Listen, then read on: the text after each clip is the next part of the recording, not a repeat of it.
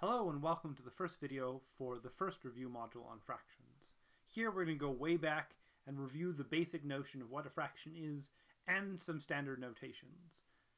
Again, this goes back many years in your school mathematical experience, and I expect that most of this is review, but it's really useful to make sure we understand the basic concept of what a fraction is and to standardize our notations. Your notations and your terminology may be different. You might have learned in a different language, so it's useful to have a set of terminology and a set of notations that you can expect from the typical Canadian English-speaking university math situation. So, fraction concepts and notations.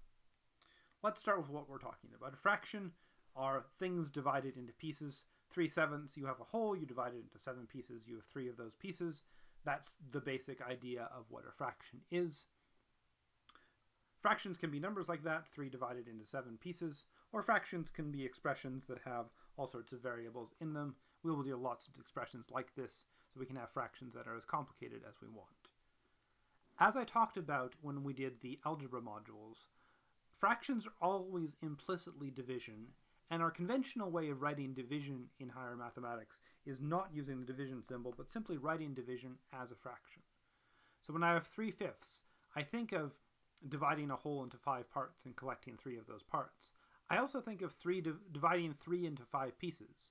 If I take 3 things, divide into 5 pieces, each piece is 0.6 of a solid piece. Each piece is 3/5 of a solid whole.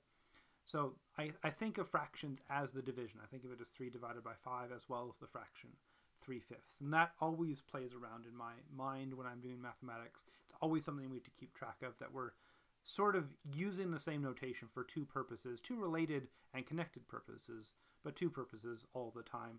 These fractions can always be division. You may have been taught about mixed fractions and non-mixed fractions. So if I have 9/4, I can think of that as 2 1/4. In university mathematics, we almost always leave our fractions in the non-mixed form. It's just a lot easier to deal with them, to multiply and divide them, to deal with the numerators and denominators, than to have this 2 sitting out front. So for our purposes, and what you can expect in university mathematics situations, to not use mixed fractions, to leave our fractions like 9/4 instead of 2 1/4. Dividing by 1 doesn't do anything, so the fraction 7/1 is the same as the number 7. That's a notational thing. It's very good to know that 1's in the denominators can just be removed. We can just write it as the number 7. We can go the other way if we want. If we sometimes want to write a whole number as a fraction, I want to write the number 37 as a fraction, I'll write it as 37/1. And that way I can manipulate it with some of the rules that we're going to work out in these modules for manipulating fractions. So that's a nice trick and a nice concept, to go back and forth between writing things as whole numbers and writing them as fractions with 1 on the denominator. One thing you may remember from your school experience is the notion of reducing fractions and putting fractions in lowest terms. And this terminology mostly applies to fractions with numbers, although we will talk about reducing fractions with variables later in these videos and the modules. But let's review what the idea of reducing fractions is. If we have a fraction 25/10, or think of this as the division of 25 divided by 10, we can notice that 25 and 10 share a common factor. 5 divides 25 and 5 divides 10. The basic first rule for manipulating fractions is we can manipulate a fraction by doing the same thing to the numerator and denominator with multiplication and division. So I can multiply the numerator and denominator by the same thing. I can divide the numerator and denominator by the same thing. And these don't change the fraction. And that's only multiplication and division. That's not any other operations. But this is really, really valuable for working with fractions. So when I reduce, what I want to do here is in fact want to take the numerator and divide by 5, take the denominator and divide by 5. 25 divided by 5 is 5. 10 divided by 5 is 2. So this fraction 25/10 is the same fraction as 5/2.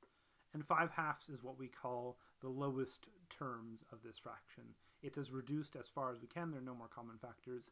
We think of this as the simplest way of writing fractions. Each individual number represented as a fraction can be written in all sorts of different ways, but if we remove all these common factors, like removing these 5s, we can write a fraction in the simplest form, which we call lowest terms, sometimes lowest order terms. Another nice notational thing, conceptual thing to get sorted out at the start is if we have a negative in a fraction, either in the numerator or in the denominator, that's the same thing as just having the negative of the fraction. So negative 4 divided by 5 or 4 divided by negative 5 is the same thing as negative 4/5, which is the same number as negative 0.8 if I want to write it in decimal notation. This is good because we can move these negatives around. If we have a negative in the denominator, a negative in the numerator, we can pull them out, have them as negatives in front of the whole fraction. And that's a really, really nice tidying up that we can do to keep track of these negative signs. And if we have multiple negative signs, we can cancel them off because two negatives multiplied together cancel each other off.